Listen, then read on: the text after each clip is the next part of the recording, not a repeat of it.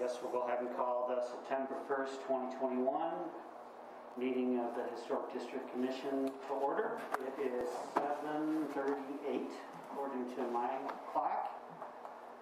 Hank, I know that I do not think we do not have meeting minutes. We do not. And again, we're in search of a minutes taker. So the person that had been doing it for us is no longer going to be able to do that, so we are looking for that. Next month you'll have 2 sets of minutes to approve. I apologize for the inconvenience, but we're going to need a motion to defer and a second and a vote. Okay, so we're looking for a motion to defer on the meeting minutes. Second. Can it be, does that be a roll call again? No, you're here, so he's got your names up on the screen. So all in favor, say aye. Aye. Thank you. No opposed. Okay, Hank, I guess we'll just roll right into our first application. So yes, sir. This is, let me see, I'm just going to get the address. So here we go. It is for the Chambin residence at 2632 Henry, and I see Dr. Chamblin's here, and obviously somebody who's really educated about windows. So the floor is yours, and I think you have a PowerPoint, is that correct? Correct. So I'm going to move over so I can see. And I'll let them go first, Mr. Chair, as we didn't have an opportunity to have anything presented prior to the agenda going out. Yep. So I'm going to do this so that we can do that. It might make the contrast a little better for the public as well. So let me just give you guys, I mean, this is, I don't know, my 4th or 5th time presenting to you guys. I know most of you guys are pretty familiar with our situation. I've taken your feedback, hopefully the best I could, and try to implement it in today's presentation as I've made it as if I brought to your attention in previous presentations. Our windows are in poor condition. I brought it to your attention that I think all of them need to be repaired. The feedback that I've gotten, or what you guys wanted to see to try to consider moving forward, is you wanted to see the types of windows that we would be putting in our home, and I think Rob has done that for you guys, and again, any questions you guys may have, he can answer them a lot more eloquently and intelligently than I can.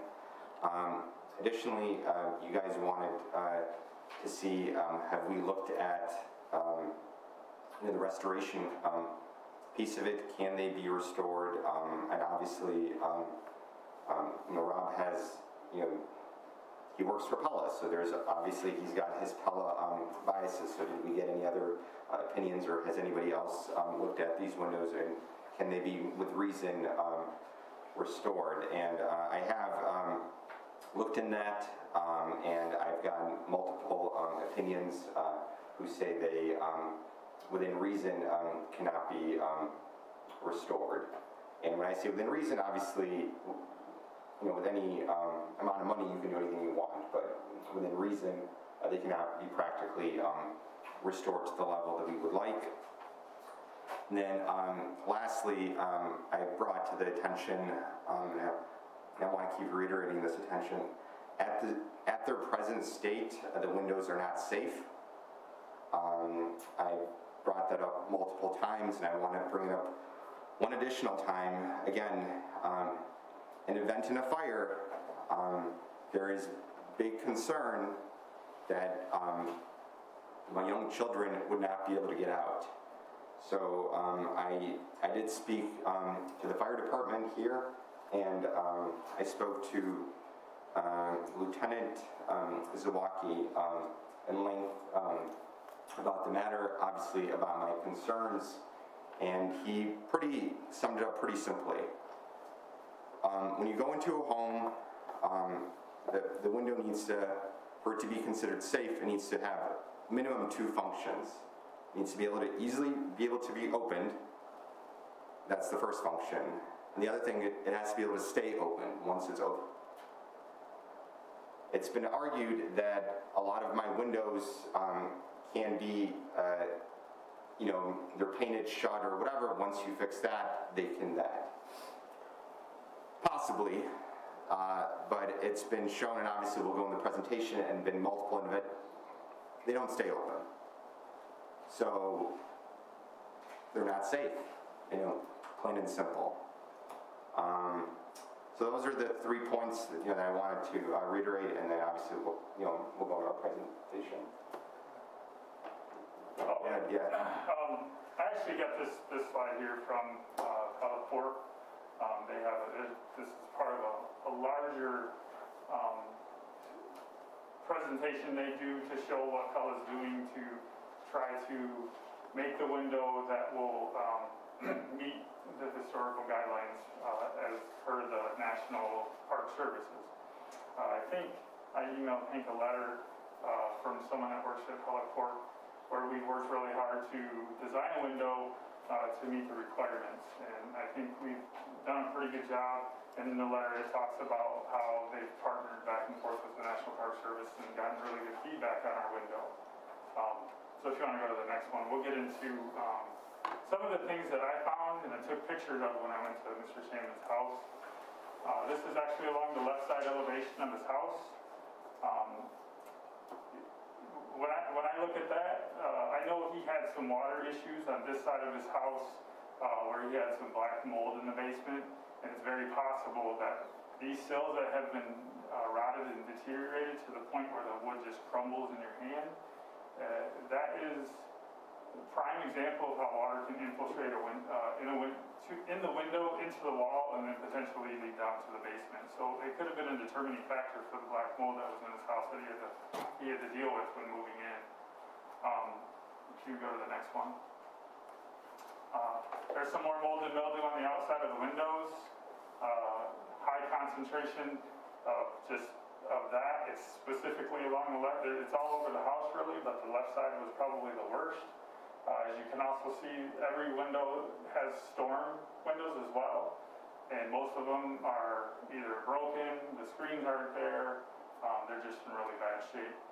I think, just from my opinion, whomever owned the house before Mr. Salmon probably didn't keep up with these windows like they should have, and I'll get to some more issues that I saw.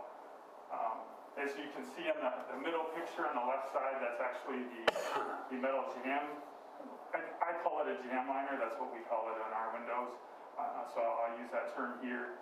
That's a metal jam liner that the sash actually slides up and down in, and then the mechanisms that work the window are also in that. Those are highly oxidized, so I also did some research on if I could find that particular part to replace it. I was not able to find that part in metal. I found something similar in plastic, and each one of them run about $250 a piece. So you're talking, if those were suitable, I don't think they would be being plastic, but even the plastic ones it would be over $500 a window to replace those ones. Go to the next slide. So this window is actually in the side of the dining room. So I guess you would consider it the right elevation, but it's right up next to the garage. If you look at on the left picture, the brick sill is actually bowed. I'm not sure if you can see that or not. That wall has actually heaved up a little bit. I don't know what caused that, but I do know what's happened after that fact. It's actually pushed the sill of the window up. And now the sill, which is supposed to be pitched out, so any water that hits it runs out, now has a reverse pitch to it. So any water that hits that sill is running right into the frame of the window, which has cracked the frame of the window, so it's probably getting water inside the house at this point. There's a closer picture of it in the middle, and then I took a picture of the right side there. One of the things that can happen with storm windows is you can get condensation in between a storm window and the actual window, which I think is another cause of why he has so much mold and mildew around the outside of his windows. And I took a picture of all that, and it was a pretty dry day that day. There was a lot of condensation on the window right there. Go to the next one, please. So that's a window, I'm trying to think, okay, so that is in a second floor bedroom right there in the front of the house. On the side, so this particular window on the left there is right above the one we just looked at. And that's actually missing the jam liner on the left side. That window will not stay open at all. I actually struggled to get it open, and then when I did, it just slides right back down. And this is in a bedroom as well, which you would need, you know, an egress requirement and all of that. The middle window shows a grill that's been damaged, so that's an interior part of the grill.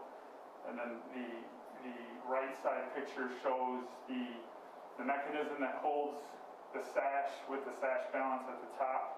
And there's quite a few throughout the house where those are bent, damaged, and they don't slide correctly. So that whole jam liner would need to be replaced. And as I said before, I wasn't able to find it, and I think Mr. Shaman's gentleman he talked to about restoring the windows said that he didn't know if he would be able to find that part either.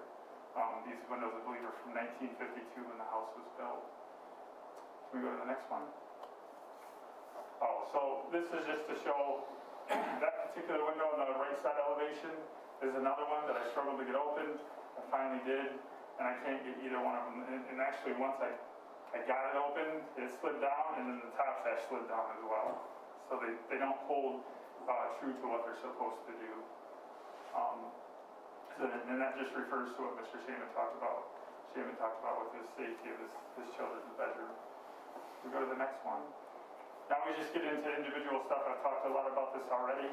This is that one particular window on this, the dining room side that, you know, has a reverse pitch still. There's water infiltration coming in. It won't lock either. So that's a security issue because that window actually, if you walk up to his garage, it's right there on the left-hand side. There's nothing to keep somebody from prying that open and getting into the house.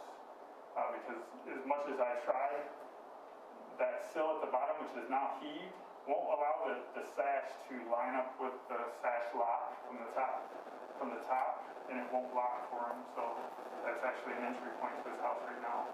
I would encourage him to do something about that until it's fixed. Go ahead to the next one. Now we're just going to run through just various rooms. So the picture on the left is actually right above the previous picture. And as you can see, we have more wood rot on the sill right there on the right-hand side. And this window is one of the worst. It's got wood rot. We're missing parts in the inside of the window. And it's just another one that obviously it's not going to stay open because we're missing parts. Now we're just going to scroll through. There's a lot more of the same. Just more, we've seen some of these pictures already. Just a lot of neglect over years, and you're going to see that consistently throughout. Do you want me to just roll through these? Yeah, just go through, and we'll get to. That's actually one of the living room on the left side elevation again. Yeah, just keep going. There's 4 or 5 more. So hold on to this one right here. This is a sliding window on the back side living room. Off the, we call it a dining room, call it a kitchen, whatever. I could not get that sliding window to open. And there's also gaps at the top which are allowing air infiltration to come through. And that screen doesn't operate. It's like a hinged screen on the outside of that sliding window. I assume that's the technology of that time.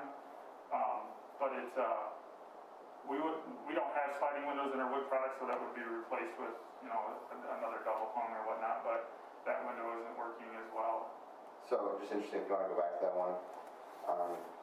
That is the only original screen that's still maintained on the house, because that's the wooded original. So when I had the restoration company come out, because the original was all wood, and obviously they had changed it throughout the years, but that's the only original, and I had asked them if we were to restore that, can that be done? And they said they don't, everything would have to be customly made for every individual window, because that's not, there. I mean, there's nothing to, so we'd have to build that back up. So that's the original there. Everything that I currently had or was present was not the original, obviously. It was replaced years, or I don't have a time frame, but that's what he had mentioned to me. That's the only original one that was still left. You can tell that because of the hanger on the top. I had those same kind of screens, and of course on the second floor I couldn't get up to change them. So my mom went to Sears and got replacement storms like your house has, similar but not quite the same. Right. It's a thing in the 70s and 80s. We can keep going. This is just more windows that don't operate correctly upstairs back. One of the things I did see on, especially the siding, there's coil trim around a lot of these windows that were on the siding. I don't know when that was put in.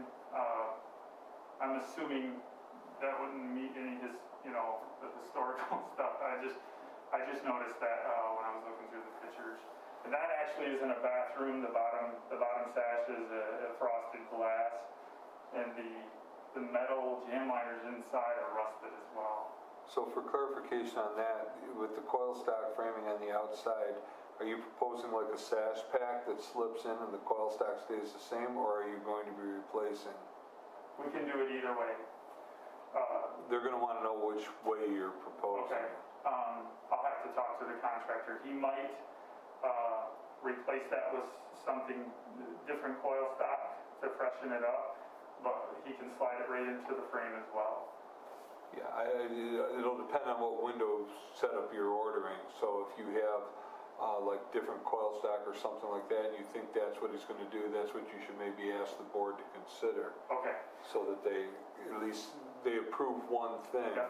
and then if there's a change or a problem with it, then that conversation can be had. Okay. So our windows are built in a particular way.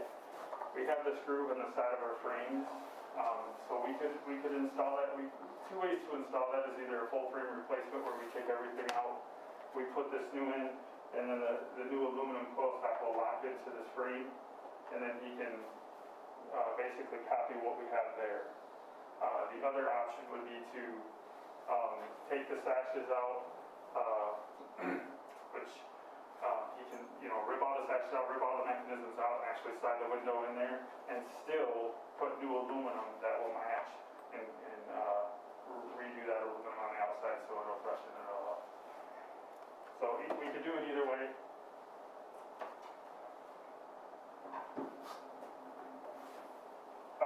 You could probably just go to page 17. We'll get into. So I know there's conversation about energy efficiency versus single pane versus double pane. We kind of had that conversation a little bit ago. So there's two factors that Windows measure as far as two determining factors. Really, we have a U factor and we have what we call an SHGC or solar heat gain coefficient.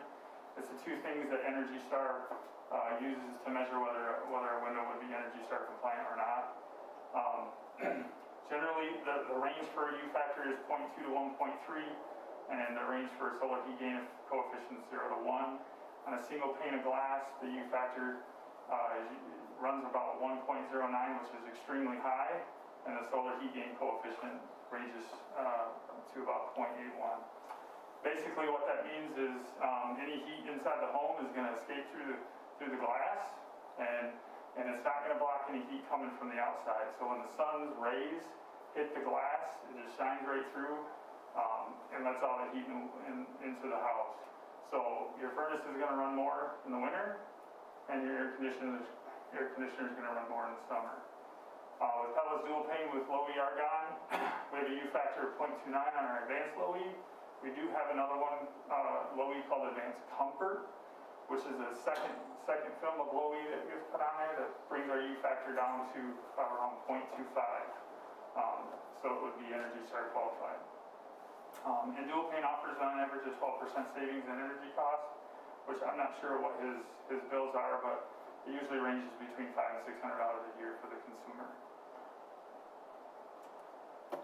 So some of the things that we've really tried to do to meet historical guidelines is we use butt joinery on all of our sashes, as I showed, as you saw in the display back there. And you can pass this around if you'd like. It's not too heavy. Authentic profile depths. We have muttons that range, we can do 5/8, 7/8, inch and a quarter. And believe it or not, the Pella Reserve is the most customizable window that we offer. So we can do different things like that, which is, I joked over there and said that I could write your name in the glass.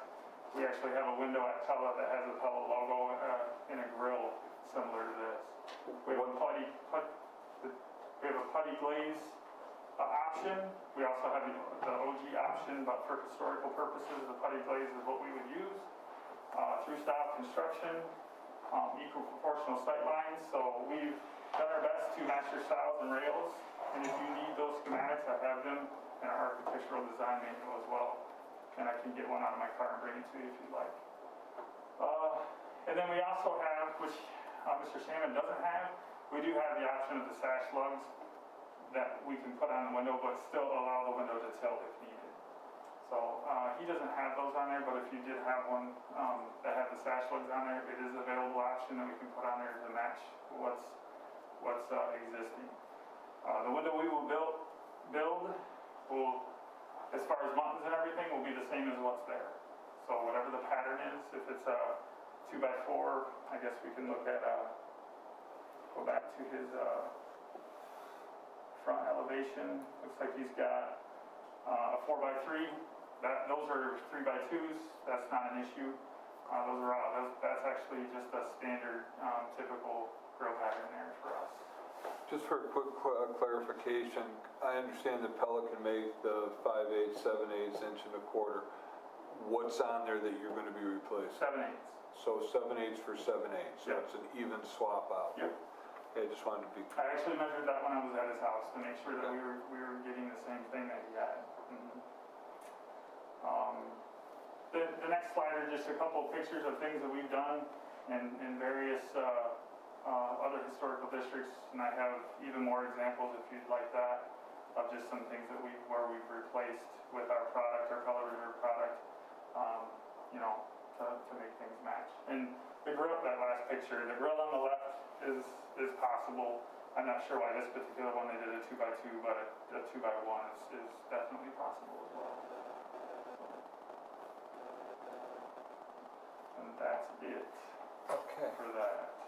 Do you have anything to add? Yeah, we didn't have the benefit of having this, you know, prior to that, but I do want to state that I appreciate Dr. Shambam's efforts in getting us information that we didn't have before. And it was considerably more thorough than we've had in the past, so I'm appreciative of that. I did have one point that I just wanted to make clear. On your criteria for replacement, it says that the windows are not significant to the historic character of the building. Where did that come from? These were pulled from, I'm assuming that these criteria come from the National Park Service to Pella. That's not in there. The windows are not significant. So the reason that I'm bringing it up is because that's not windows, otherwise we wouldn't be here. But the windows being significant doesn't mean you don't address it, which you've done. So whether it's to the satisfaction of the HDC or not, they'll have to vote on that. But windows are absolutely character defining. So I don't know where that is. So that was just something that I want to know where you got that from, because that's nothing that I've seen before. I stole that page from the thing. Yeah, I just have never seen the windows are not significant, because that's even in our guidelines, and it's in the, there's a preservation brief from the National Park Service that addresses windows. I just wanted to comment on that. So, Mr. Chair, the floor is yours again. Do you want me to leave anything up, or would you like me to? No, just real quick, but Yeah. just everybody got this letter, just for the record. I think this does a nice job of, Yeah. I'll just say that does a nice job of explaining that they're being thoughtful about some historic things, and we get the presentation. That's it. So, I guess it's up. I'm just going to roll around and see if we have an opportunity for the commissioners to ask some questions. Steve? The windows that are being proposed, they will look as closely as can be replicated to the windows that are in the house right now. I mean, that I get Yeah. from your So window for window, except for the one in that slider that was in the back of the house. That one's gonna be replaced with a similar grill pattern that would be in the, On that one, we would have to do a two wide double hung. So it would be a match to all the other windows in the house. that But window's in the back of the house, correct? Correct. I'm sorry, And yes. it's not even, it looks like it's inside of an enclosed porch too, so you don't, That one is not. So the enclosed porch is kind of here, and that window's off to the side. and then you also indicated that all the storm windows, other than that one on the slider, have already been replaced at some other time during the That is correct, because it's the material they're made from. That, I didn't know that, but when the restoration individuals came out, he pointed out original was, all the storm windows, the part that's on the outside of the house are not original to the, or it's your belief they're not original. I mean, that was his, I mean, that's not my, I have, Okay, well, that's good to know. Okay, I'm all set. Thank you, Chris. Martha? So, there's that little thing about when things are changed in the history of the house, having to maintain the integrity of it, because that can be a problem for us. You do have two windows that were replaced, you said, by the original owners sometime before. Maybe you did them right when you first moved in, that are horizontal and have... that was approved when we did our renovation, because when we had to knock out the window was coming, there was no way to preserve that, and that's what we presented, and that's kind of what was approved. And you're going to keep those windows the way they are, or you're going to replace them with windows like the rest of the house? And Hank, I have to ask you, what is the appropriate thing to do? Is that considered to be part of, are those change in style part of the history of the house now? Or? No, they haven't been there long enough to acquire historic So they're just significance. attached to, are you planning on? I mean, those are brand new 3-year-old Pella windows. I was not planning on, I mean, those are functional, and they would look very similar, and those windows were kind of put on the modified edition. I'm putting that in quotes because it's hard to even tell that was an edition. Okay, personally, I don't think they look similar at all. They're different architectural style because of the way the windows are divided. The more horizontal feel to them. They're not divided down the center.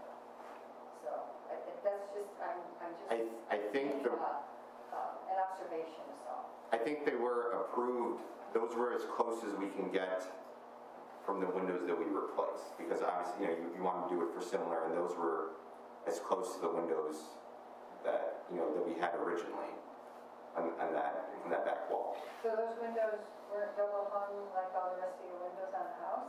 Those were the windows, we came before this board, and those were the windows, and again, I don't know what Mr. Frankel, the previous owner, I don't know what he had done.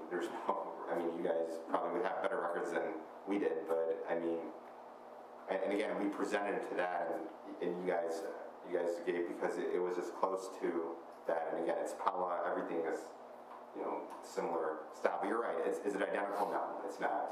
That would be, but again, that's not visible from, the street or from anybody's, viewpoint, unless you completely do a full. It's visible from It's not visible. Nadine Hill, because I walk past there with my dog every day and I can see.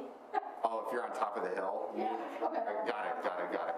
Oh, wait, there's two. I thought there was only one. I saw it the other day and I went, Okay. So, I'm just curious. I'm just trying to, be thorough. And I do want to say, because I know I gave you a hard time the last time because we didn't have a lot of information and only a few pictures. And what you had shown us were things that I think probably could have been repaired. But you've gone, way farther and shown us much more documentation, and I can see that you have a lot of problems with your windows that we weren't able to see with the initial pictures that you showed us, so I appreciate that. Thank you. That changes the way I'm looking at your project, and I think that's really all I have to, I didn't get a chance to try opening them. Did you get a chance to see if your kids can open that window? Yeah, I mean, if it's a function, I mean, Are they able to lift it? Because sometimes those new windows are stiff. And so I just was curious. I didn't try it myself. I did not have my kids lift it, but I'm assuming I will make sure they're oiled, lubed up, and they can be opened. If you want to put oil on, they might drop back down. No, I don't think they're. This particular window, and Chris, you might be able to bear me out on this. My experience with this particular window is that it has an easy slide. Okay. Okay. I just asked because I know my brother had replacement windows and that fell off. But, like, so, and these look so substantial.